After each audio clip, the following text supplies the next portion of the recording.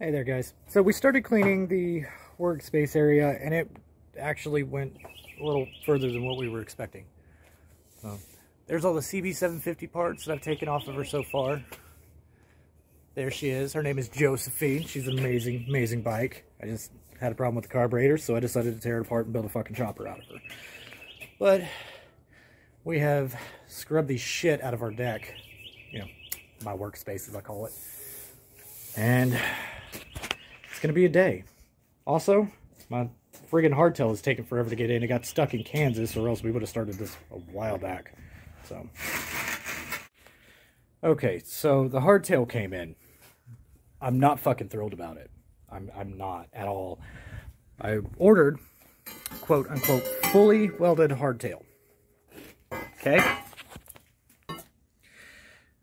I get this. I do. It makes it easier for, you know, shipping and whatever have you. But the fact that they welded this in and now I have to cut it out in order to fit the fucking backbone in, I'm not happy.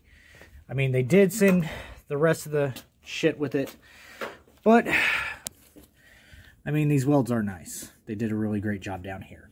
But this is bullshit. They could have just taped this one up just like they did this one to the frame when they shipped it. Now I've got to cut this out, hope like hell I don't fuck it up, so I can get the backbone in.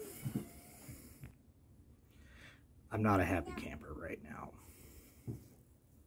Okay, so we got caught up in the moment, and I forgot to record it, and that's my bad, but she's cut, and the tire's in the frame. Hopefully the frame was in frame, but I don't know. So I guess updates are the best option at this point. Alright, so we ran into a bit of an issue. Not with, well, I mean, we did. We ran into an issue with the frame. We actually couldn't get, hang on. Couldn't get those to line up right there. Okay, so we actually took, oh, where'd it go? This bar here, wedged the shit out of it here, and on the other side, put it in the center, wedged it, separated a bit, pull it back out, and they slid right in. It was just great. But there she is, it's on. I guess the gnomes have run off with all my tape measures and yardsticks and everything that I have, so my fiance decided to run to the store to go get me a tape measure so I could make sure everything is all even before she gets welded together. Okay, so update yet again. Yes, I do keep changing my jackets because the temperature out here keeps fluctuating. What do you expect? It's Oklahoma. You get frostbite and sunburn in the same day. I don't know what to tell you. So deal with the outfit changes. All right, but got it all together. Now it's all together. I got a few more spots I got to weld up on it.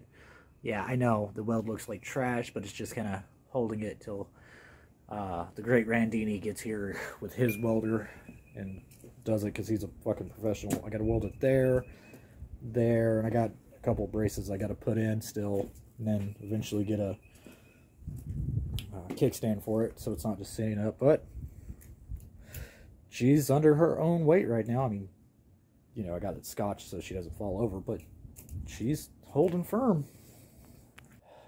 I am so proud of my fiance. She worked her ass off helping me get this accomplished today. And guys, I'm gonna be honest with you. If you're gonna marry a woman that believes in your goals and helps you reach your goals. Because this was not an easy task by myself, and she made it go a little bit smoother.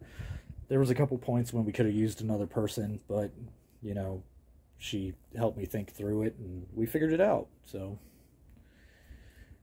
well, all right, till episode 2.